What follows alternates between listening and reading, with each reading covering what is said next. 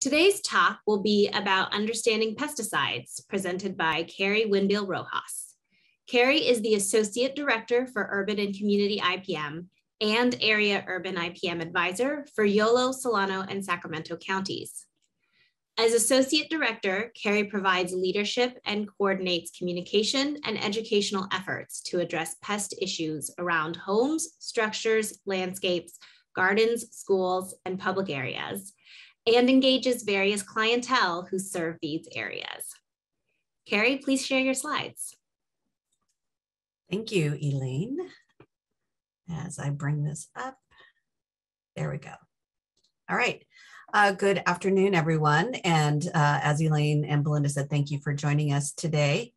So I'm going to just jump right in and get to it because there's a lot to cover when we're talking about pesticides.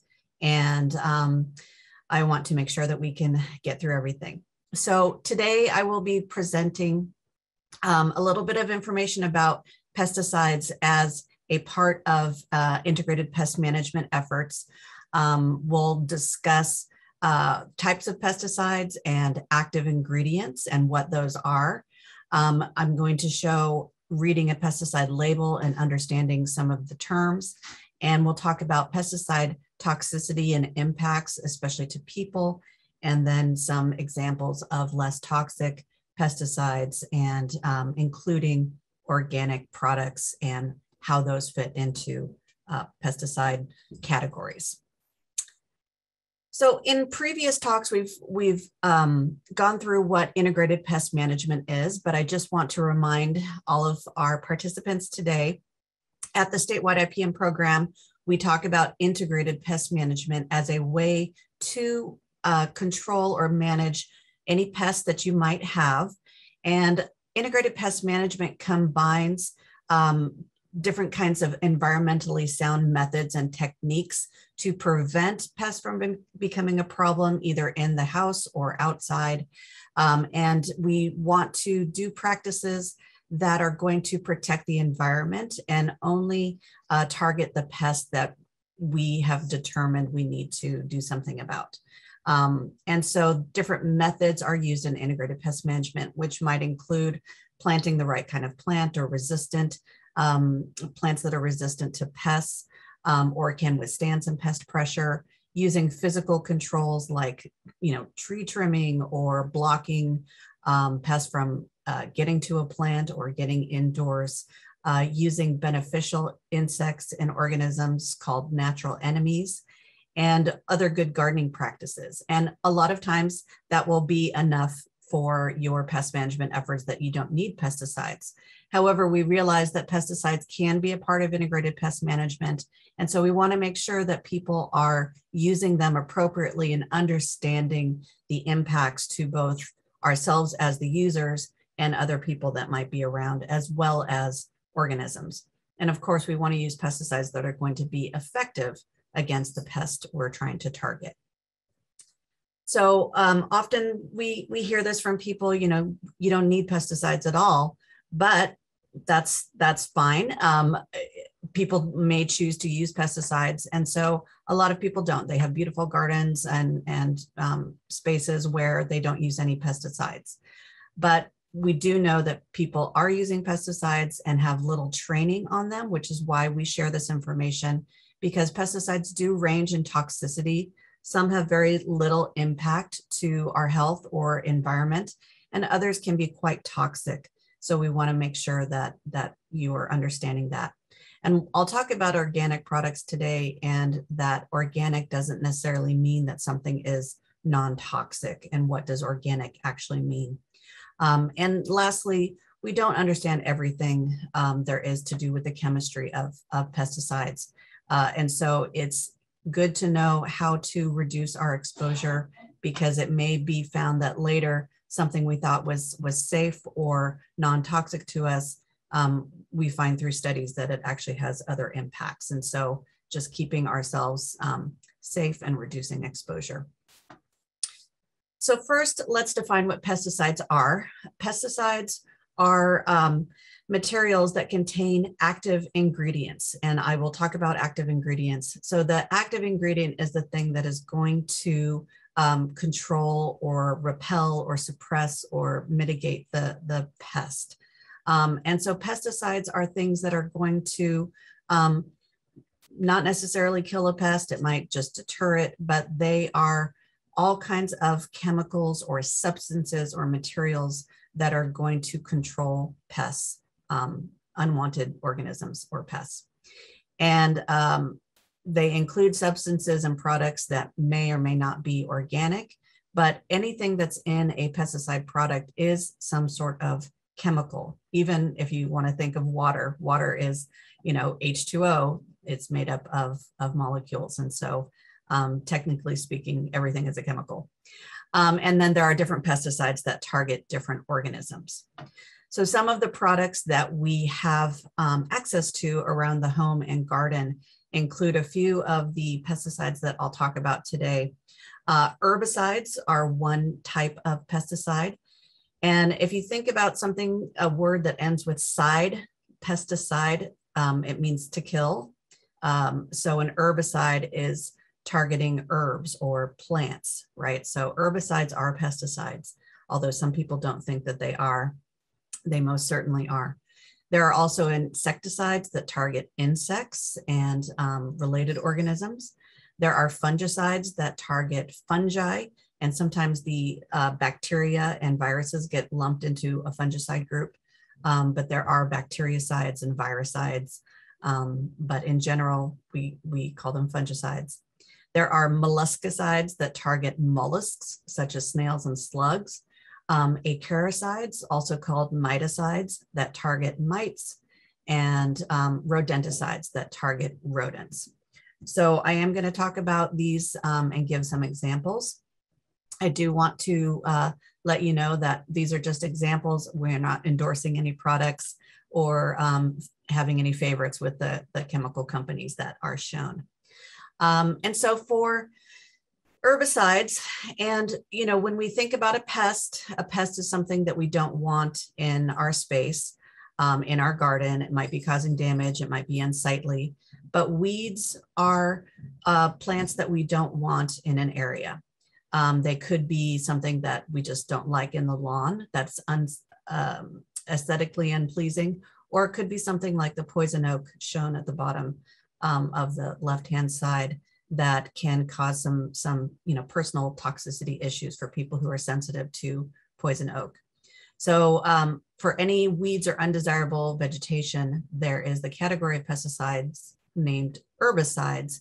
And there are many, many different kinds of conventional and organic materials that are available for us as consumers to use.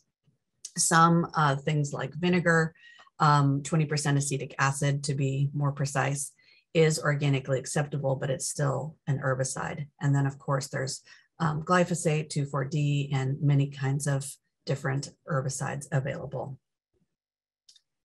For insects and mites, there are also products that are readily available in our retail nursery and garden centers that target these groups of pests.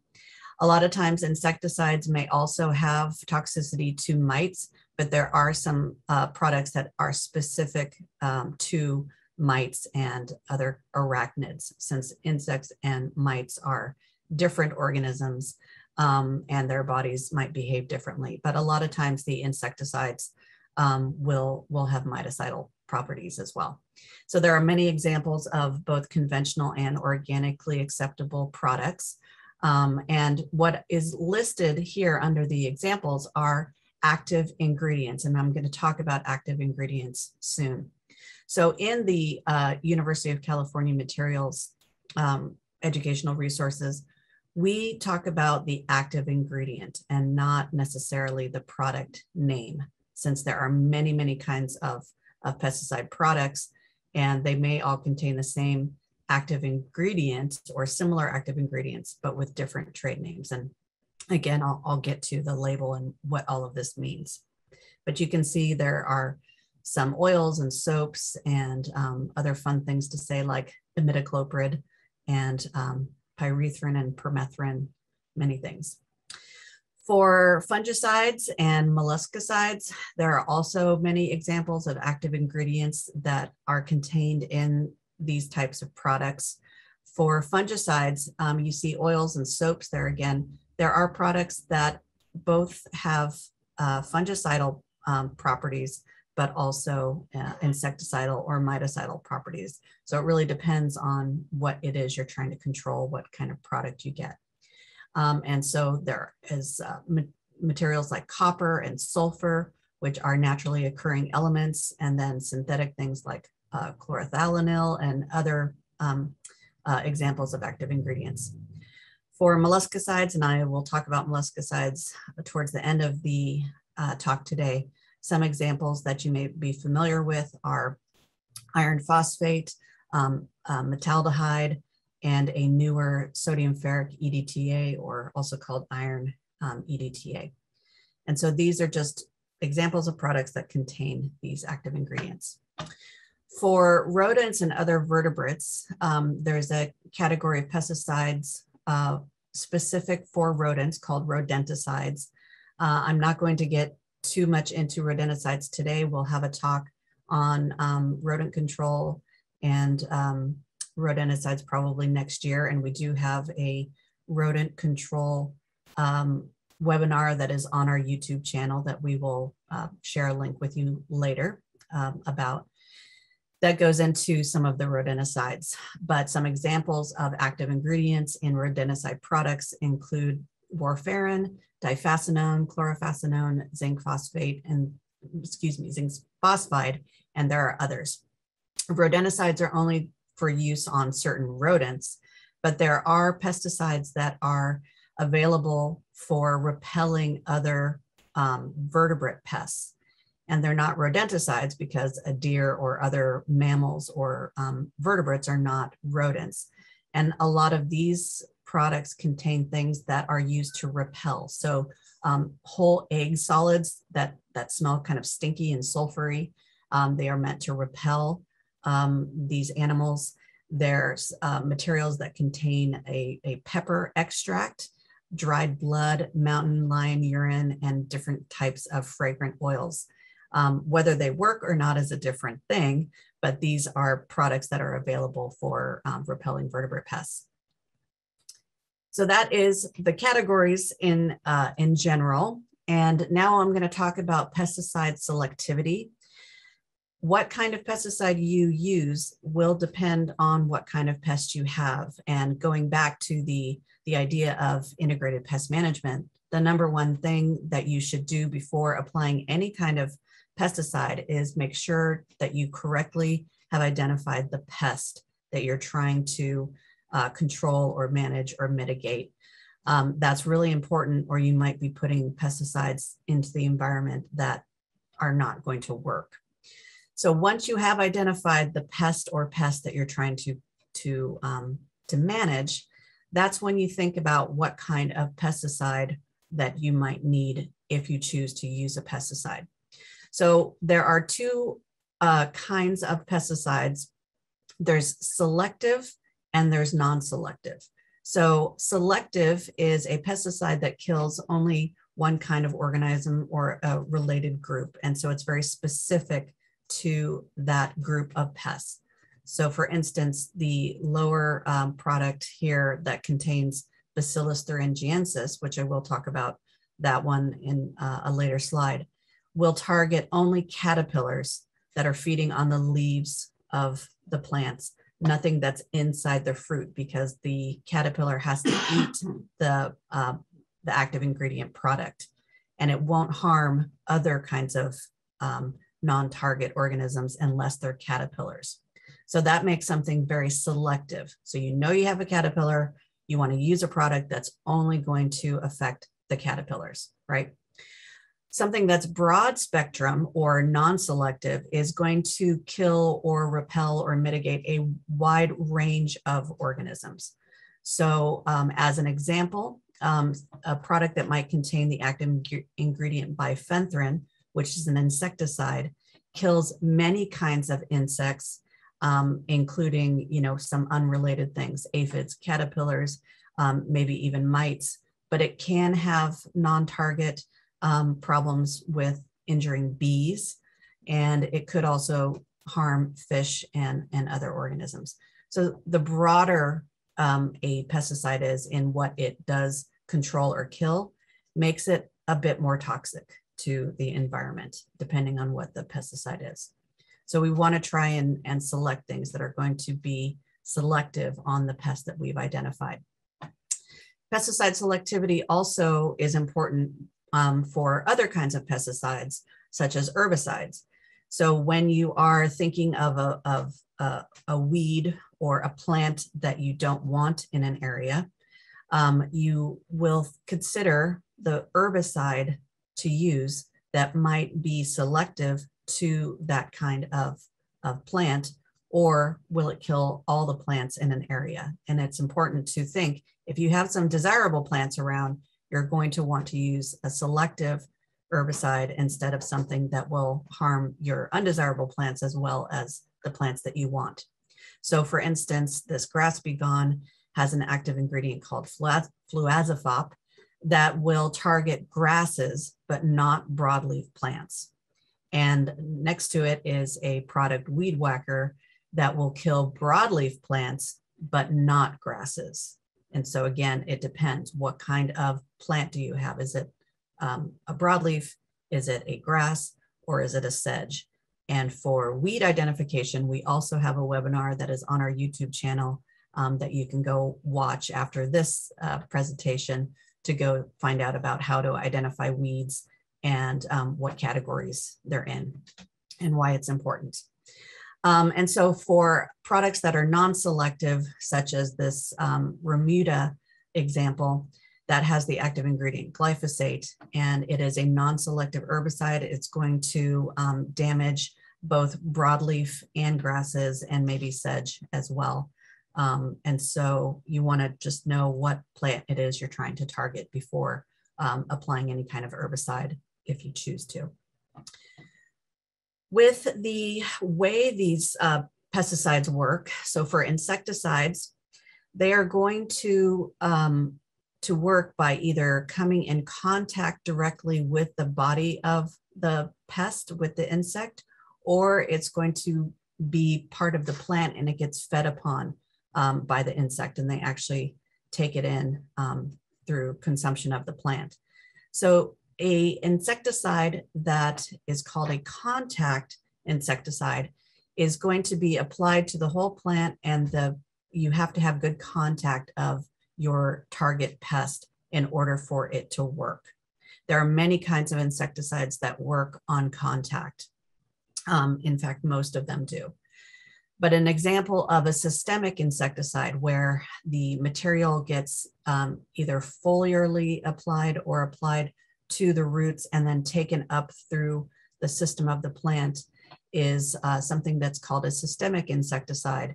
And as the insect feeds on the plant parts, they take in a dose of the insecticide that has been taken in by the plant's transpiration system program. An example of that is imidacloprid, which is an active ingredient within some common pesticide products. It is a neonicotinoid, if that rings any bells, as people have been talking about them, but that's an example of a systemic insecticide, and there are a few others as well, but most insecticides are contact insecticides. Same thing with herbicides. There's contact versus systemic. So contact herbicides are only going to damage the part of the plants that they come in contact with that are susceptible to the herbicide. Usually the younger the plant, the more susceptible they are going to be to a contact herbicide because it burns the plant material. If you have a very woody plant or a very mature plant, it may not be damaged much by a contact herbicide. But that is the intention, is that the contact herbicide will burn the plant part that it touches, but it doesn't move through the system of the plant. So materials that move through the system of the plant are called systemic herbicides, And so they get sprayed on a plant, and the material goes through all parts of the plant, including the roots, and it is translocated through the plant, and it ends up killing both the above ground parts and oftentimes the below ground parts. So there are many examples of contact herbicides, and those include a lot of different acids and oils. And I'm going to talk about herbicides a little bit later, but most of the herbicides that are on the market are contact herbicides. And examples of systemic herbicides include glyphosate, 2,4-D, and fluazepop. And there are a few others, but most will be contact herbicides. So when you decide to use a pesticide and you're looking for what to buy, one important aspect is to consider how well the package is understood, how easy is it to use, what other materials do you need. But before all of that, you may need to do some homework about how effective the active ingredient material might be on your target pest. So again, you want to identify your target pests, and then we have lots of resources on the UCIPM website that I'll show you at the end of the presentation that talks about which active ingredients are going to be the best for targeting that particular pest. You also want to consider the environmental impacts of the pesticide product. And some of this will be found on the pesticide label, and some is known through research and might not be on the label. You want to find out the impact on bees and the natural enemies or the beneficials. And then what's really important too is the packaging. What products, or excuse me, what materials do you need before you leave the store? So the person pictured is holding a concentrate pesticide. So it doesn't have a spray nozzle. It doesn't hook to the hose. It's a concentrate. So she will have to take that home and mix it and dilute it usually. So do you have all the materials that you need? Do you have the correct measuring tools and bucket? And what's the dilution rate? Do you need gloves and goggles? So all of those things are really important when you are choosing a pesticide, whether in the store or online. And then how easy is it to understand the directions? How much of the product? Do you need 5 gallons, or do you need just a small amount, depending on where you're going to use it? So there's a little bit of homework that you need to do before selecting a pesticide and using it. So in understanding pesticides, it can be challenging, which is why we're doing this talk. There's a lot of information on the pesticide labels. And if you've ever looked at a pesticide label, either in the store or once you brought it home, there's a great deal of information, and they try to squeeze in a lot of information for you, the user. And so the writing or the font size is really small, but it doesn't mean that it's not important. So on the pesticide label, you're going to find things like the product and the brand name. Active ingredients, as I mentioned, are very important. And then a whole bunch of hazard or precautionary statements. And these are really important for you to pay attention to. All pesticide labels will have these statements, and some of it has to do with non-target organisms, and other statements have to do with human health when exposed to the product. There's other information like the United States Environmental Protection Agency registration, which I will talk about that in a moment too. Information on storage and disposal, which is also important, and the directions for use and where it should be used. So people will say, you know, the label suggests where you should use it and how you should use it. The label is not a suggestion. The label is the law. You are, by law, supposed to follow the directions and instructions on the label. So if it says to mix up 1 ounce per gallon, you don't use 2 ounces of the product per gallon, because the recommended rate is all you need and also what is legal. Now, I say that this is legal. There's really no pesticide police coming around to your front yard, backyard, and checking what you do. They do this for farmers or anybody who has a pesticide applicator license. But it is really important for human health and the environment and for the efficacy of the pesticide to use it as directed, just like you would, medicine that your doctor prescribes, use as directed. And that'll ensure that you are getting good efficacy of the pesticide and not using too much, not using too little. Lots of reasons why you want to use the correct amount. So before I go into active ingredients, I want to point out the product and brand name and things on the label to pay attention to. So this example of a label, it's the manufacturer is Garden Safe, but they have many different products, just like the brand name Roundup. Roundup has many, many, many different products within the Roundup line. Garden Safe has many products in their line. Bonite has lots of products. Monterey, there's manufacturers. So the manufacturer is the company that makes it. But the name of the product, this particular product, is Fungicide 3. That is the name of it. And so these names don't necessarily tell you a whole lot. There are many fun names for pesticides too, called Takedown or Kills All or something. Those don't necessarily tell you too much about the specifics of the pesticide. This particular one tells us it's a fungicide, so at least we know what kind of pest category it's going to work against, but we don't know if it works against all fungi or just certain ones. And you can see Fungicide 3, it also has insecticidal and miticidal properties, which makes it a broader spectrum material.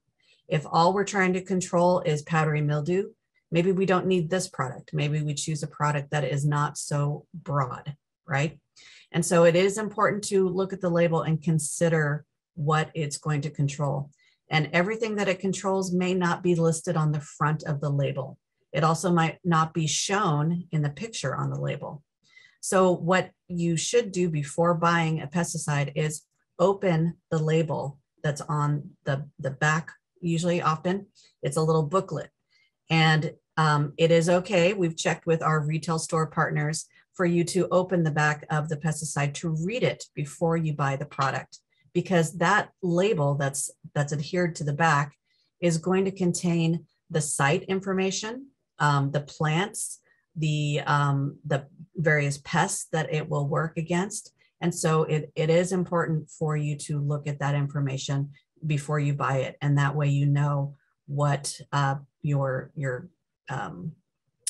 what directions for use, the site, should it be used indoors or not? Should it be used on apricots or not? And lots of information.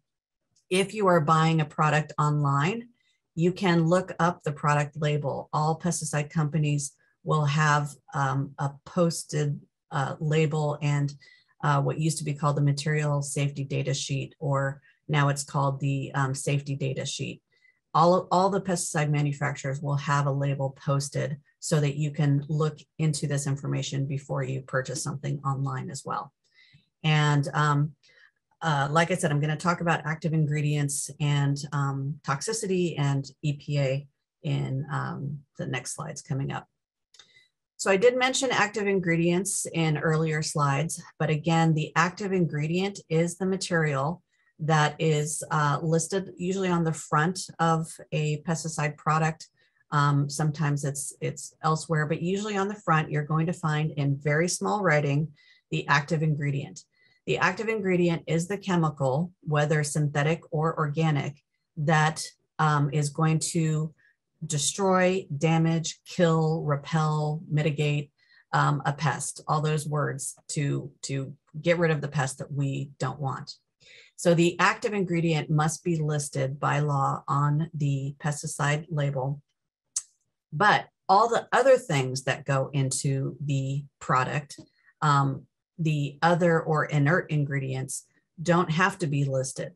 They are proprietary, meaning, if you have a recipe and your banana bread is better than everybody else's banana bread, sure, it's called banana bread because bananas are the active ingredient, but everything else, you don't have to tell anybody if you don't want to share your recipe. And so the companies have to show what the active ingredient is, but they don't have to list the other ingredients.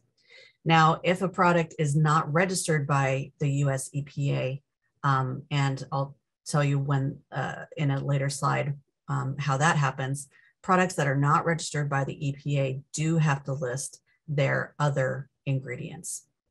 And you'll also see the percentage. Sometimes the percentage of the active ingredient is really low.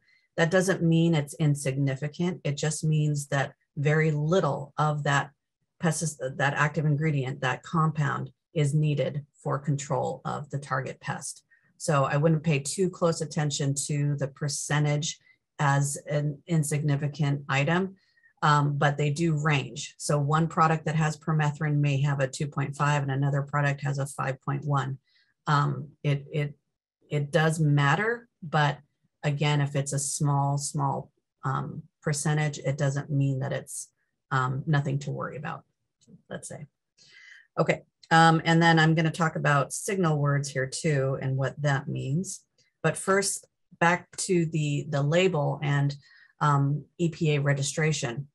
Most pesticides in the United States are registered by the Environmental Protection Agency. California also has an agency that registers pesticides that are allowed to be used in California. And those, that is the California Department of Pesticide Regulation. So it's federally registered, and it also, every state has their own registration. There are some products that are organically acceptable, which means they are derived from plant materials and they are on a federal list of organically acceptable. And I will talk about those too. And I realize I'm running out of time, so I'm going to hurry up here.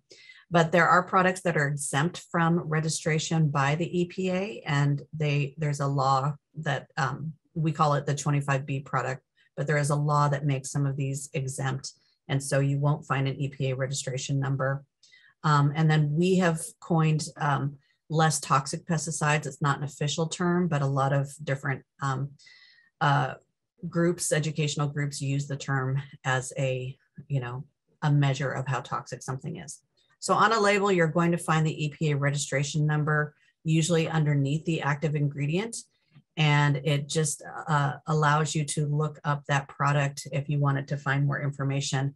And also if there's any kind of problems with it later on, you have that EPA registration number. Some products are organically acceptable and have been approved by a third party review institute called the Organic Materials Review Institute. I don't really have time to go into that today, but not all organically acceptable products have this institute mark on them because companies have to pay for that service.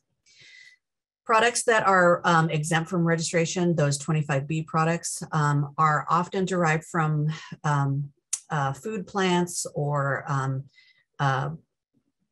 natural products, and some are food grade, which means they could be consumed. Never consume a pesticide. I'm just going to say that now. I don't care what it is. Don't ever consume something that is used for a pesticide.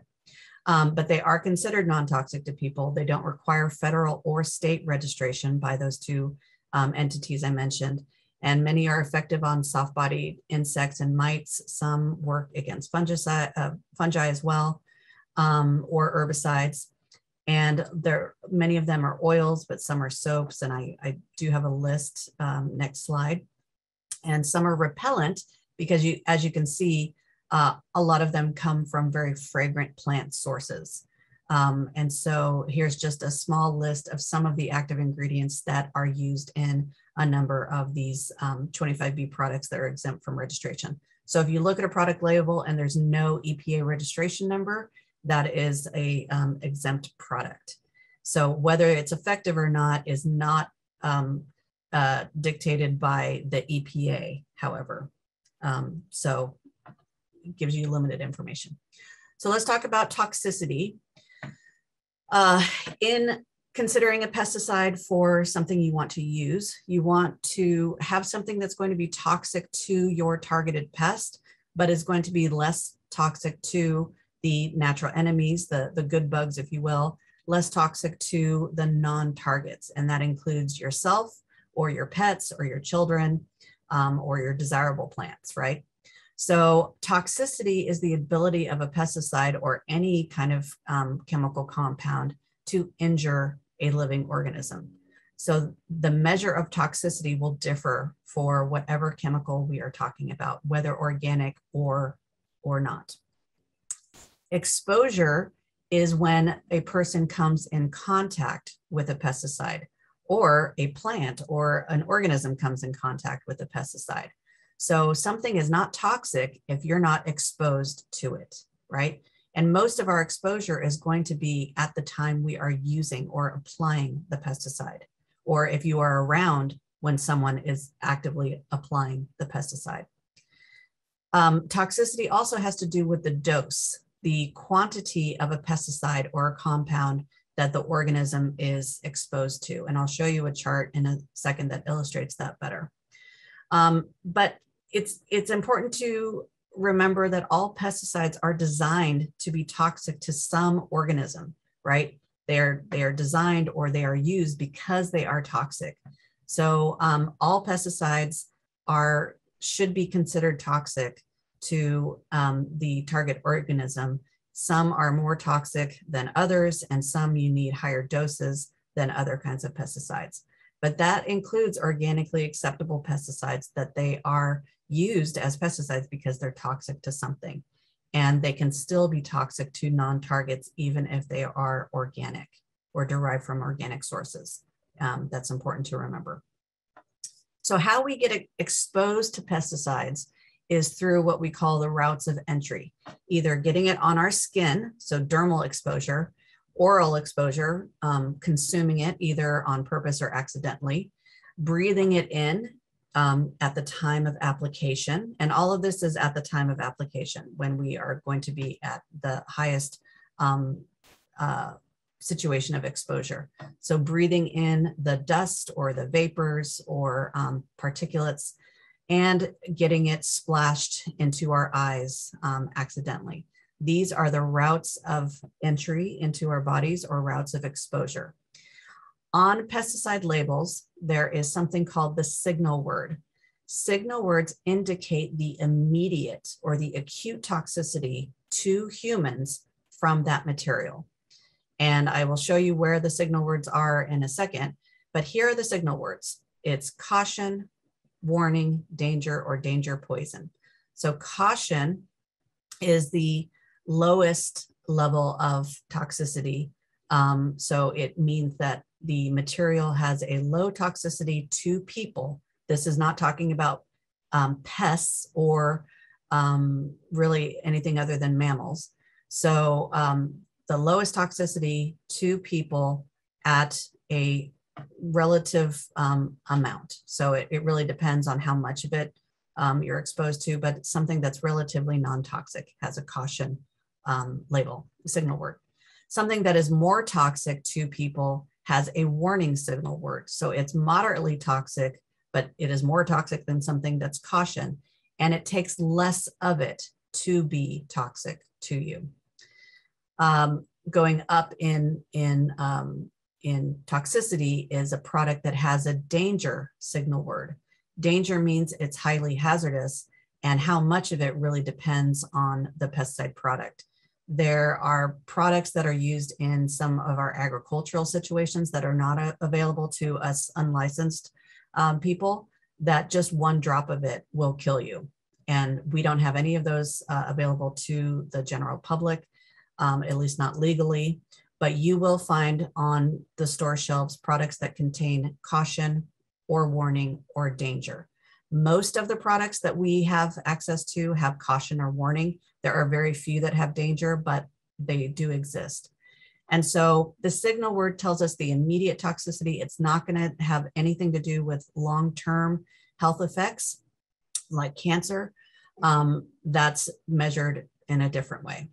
But these signal words will let us know immediately on the label how toxic it is to the applicator, any immediate bystanders. There are some pesticides that don't have any signal words, like the the products that are exempt from registration because they are considered non-toxic and food grade. So where you're going to find that, again, here's a label. This is just one product out of many. The active ingredient is going to be listed here. And here's what I said about the percentage. It's such a small percentage of this active ingredient, but that's all that's needed to do the job. And so the signal word is going to be found here. So this has a caution signal word, and it'll go into more precautionary statements within the label. Nearly all of the pesticide products will say keep out of reach of children, but so does your toothpaste. So, you know, these are chemicals, so you want to keep them out of reach of small children. And so have a look at any of the products for this information, either that you have at the house or before you buy things. So I want to quickly go through some examples of less toxic and organic pesticides. Many of these are very common, and some of them are effective against our target pest, and they have lower environmental and health issues. And so within an IPM program, these are the kinds of pesticide products that the University of California includes in our materials as something that you may consider because they're effective and less toxic to non-targets. And so there are a number of less toxic insecticides that are on the market and are very common. Many different kinds of manufacturers. So again, I'm not endorsing any one particular manufacturer, but there are insecticidal soaps and there are oils. Some of them are plant-based oils, some are petroleum oils. And Bacillus thuringiensis is an example of a less toxic insecticide that I mentioned earlier. Soaps and oils in general as insecticides, they are contact insecticides. So they have to have good coverage, good contact of the target pest. And what they do is disrupt the gas exchange because insects breathe out from their openings in their bodies. And so having a insecticidal soap or an oil product used is going to have good efficacy on many different soft-bodied insects. Oils are best for woody plants because they work better than soaps for woody plants. And certain insects like scale insects will be better controlled with oils versus soaps. Now, when I say insecticidal soap or just soaps, I'm not talking about dish soap. I'm not talking about bath soap. These are specially formulated insecticidal or fungicidal, miticidal, herbicidal soaps. All right, so we do not endorse making up your own concoction in the house with dish soap or, you know, garlic juice or anything. These products have been tested, they have been registered in most cases, and they are effective against the pest, and they're also safe for the desired plant. So that's why we strongly encourage you to use formulated pesticide products when you are trying to control your pest instead of something that you mix up in the house that you don't know what the consequences might be. And we do have a good article on that we can share with you later. Types of oils, there's many kinds of oils that are out there. There are petroleum-based oils, and petroleum is naturally occurring. So it's a lot of times those products are organically acceptable. And then there are many plant-based oils, including those that contain neem or canola oil, cottonseed, or many kinds of fragrant essential oils. Sometimes these are repellents. Sometimes they actually kill soft-bodied insects.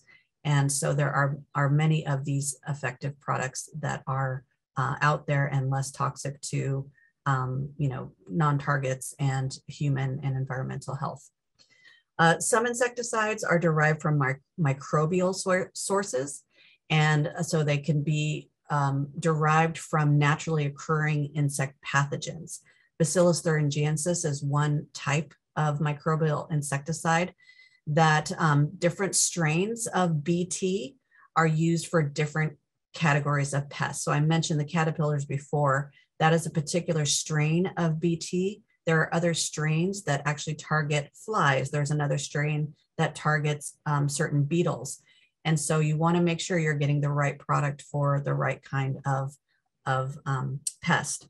But how BT works is for caterpillars, for instance, they have to actually consume the material because BT works in their stomachs, in their digestive system, and it harms their digestive system and makes the insect die. But it is non-toxic to any non-target insects or humans or wildlife. So it makes it a really good material to use if you have the target organism.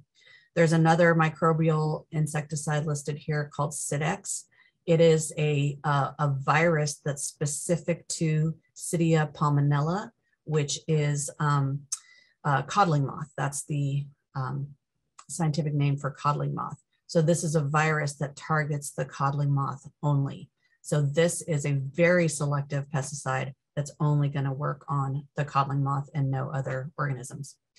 There are other lower toxicity insecticides, including spinosad and pyrethrin, not pyrethroids. Pyrethrin is from chrysanthemum flowers. Pyrethroids, like bifenthrin and permethrin, those are synthetic versions of pyrethrin. I think I could teach a class just on pyrethroids and pyrethrin, but so maybe I will another day. And then azadirachtin, which is a different compound from the neem tree, is a organically acceptable plant-derived material.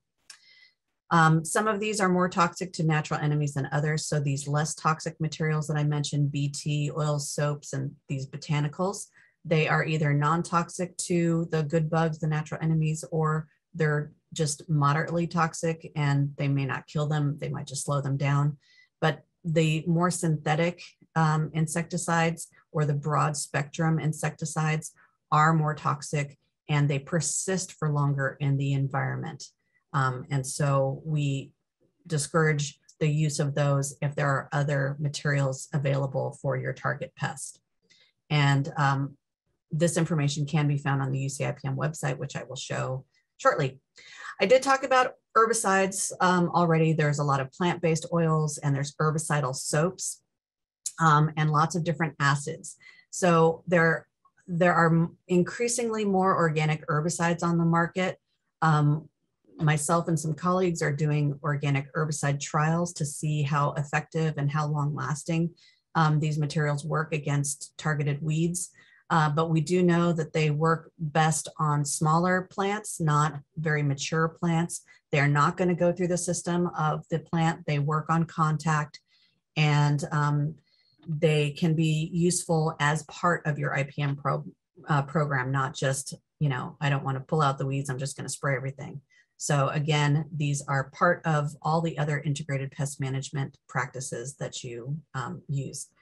And corn gluten meal, which some people really like, has not been found through research to be very effective as a pre-emergent herbicide. It is, yeah, not very useful. Molluscicides, just very quickly, iron phosphate is a lower toxic compound than metaldehyde. Metaldehyde is what used to be in Corey's slug and snail.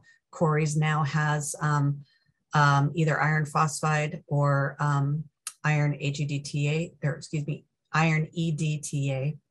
And so these materials break down into harmless materials in the environment and get incorporated into the soil, but they're effective on snails and slugs that eat it.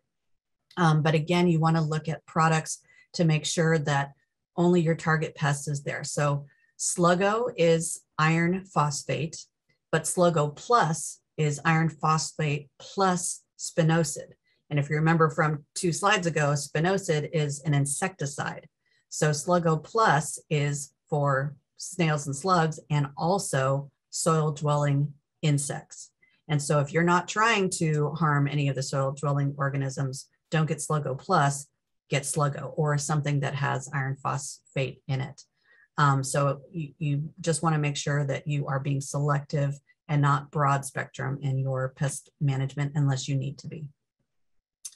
So in sort of closing, and hopefully we'll have some time for questions, We want to only use pesticides when other non-chemical integrated pest management controls are proving not to be effective and we're continuing to have the pest problem. But always use pesticides in combination with the physical controls and the cultural controls and the biological control. Use pesticides carefully and judiciously so that you reduce your exposure and non-target exposure, and always follow the label instructions, the directions for use, wear your personal protective equipment such as gloves and goggles, and you may need a respirator. It depends on what it is you're using, and dispose of them properly at a household hazardous waste site, or use up the whole material and triple rinse the material. The University of California Publications has information on different types of active ingredients and pesticides that will be useful to you when you are making decisions. And as I mentioned, the pesticide disposal.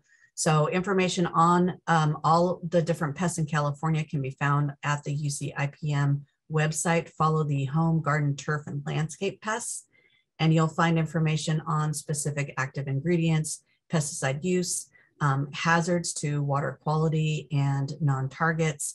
And all of this information is incorporated into all of our pest-specific pages. And then if you need help, besides our website, we have printed books that have tables to help you diagnose what pests you have and find solutions. Your cooperative extension office, your local UC cooperative extension office, have advisors, and also the UC Master Gardener program can help you find solutions. And nearby, a lot of the cooperative extension offices is the county ag commissioner, where they have biologists who can also help if your problem is serious. Thank you for your time and your attention today.